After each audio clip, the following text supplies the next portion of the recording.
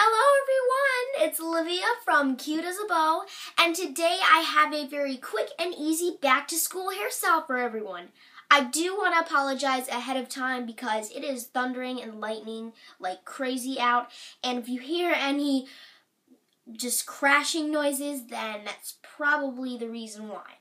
But anyway, this is really great for when you're in the car and you don't really have time to futz around with your hair in front of a mirror, and all you have to know is how to twist your hair and a 3-strand braid. So let's get started. Alright, so to begin this hairstyle, I'm just going to start off by telling you guys that I do have my normal side part here, and if your hair is parted in the center of your head, then I suggest moving the part a little, maybe farther to the side.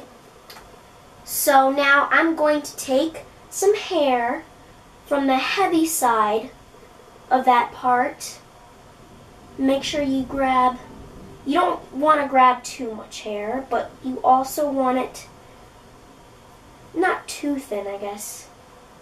And now I'm going to divide this hair into 2 equal pieces. And I'm going to be just twisting these 2 pieces of hair together. I'm not really tightening it hard. I'm just letting them loosely fall. And this is not a rope braid. I'm braiding it, just kind of twisting it. Alright, so this is the easy part.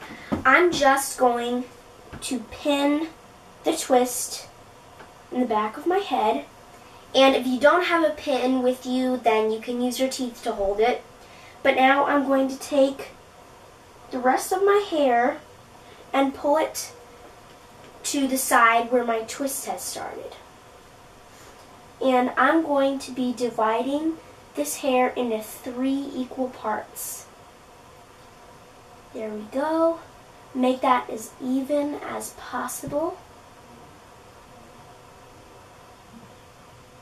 Alright, so now I'm going to unclip the twist, and I'm going to take this twist and I'm going to put it in the middle section of my braid. Alright, and I'm just going to add it in.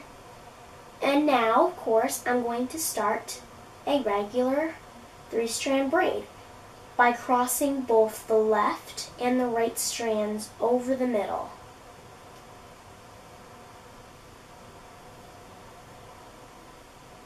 And I'm just going to continue this all the way down to the ends of my hair.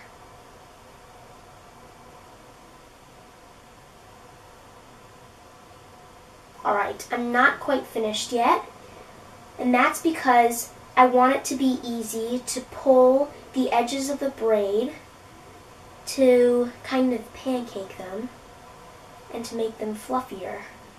You don't have to do this if you don't want to.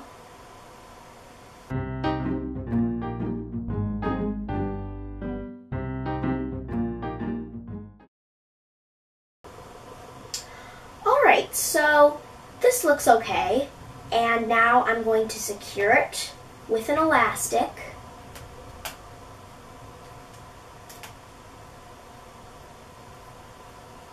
There we go. And I'm just going to come back here and fluff my braid out. And there we go. That is your quick and easy hairstyle. Well everyone, unfortunately that is all I have for today, but I hope you enjoyed my tutorial on the nested twist back into a braid. Like I said before, I think this is super easy for when you're running late, not just for school, but for any other occasion. And I think it looked really cute in the end, and yet it's still very simple. So, I will see everyone later. Goodbye!